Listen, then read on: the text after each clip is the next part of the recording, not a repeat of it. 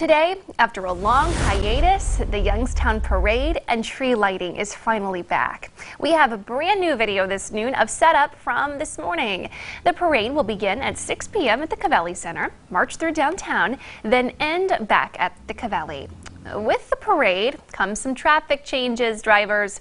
Both West Federal and Phelps Streets will be closed all day downtown. Roads for the parade route will shut down starting at 5.